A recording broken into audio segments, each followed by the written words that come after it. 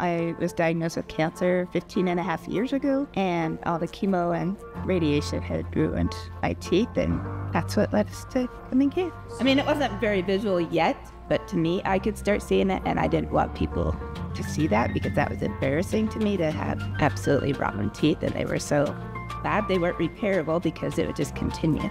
Because I'll always be on chemo forever. So I heard about Yellowstone Family Dental because my husband had seen their commercials on TV.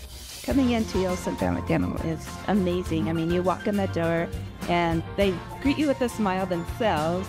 It was all in one day. We started the process and going under IV sedation, and they removed all my teeth, and I walked out with a full smile. I would definitely say Yellowstone Family Dental was the answer to my prayers of being able to give me that smile.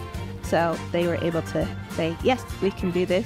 These dental implants are amazing, and 99% of people don't even know that I have them.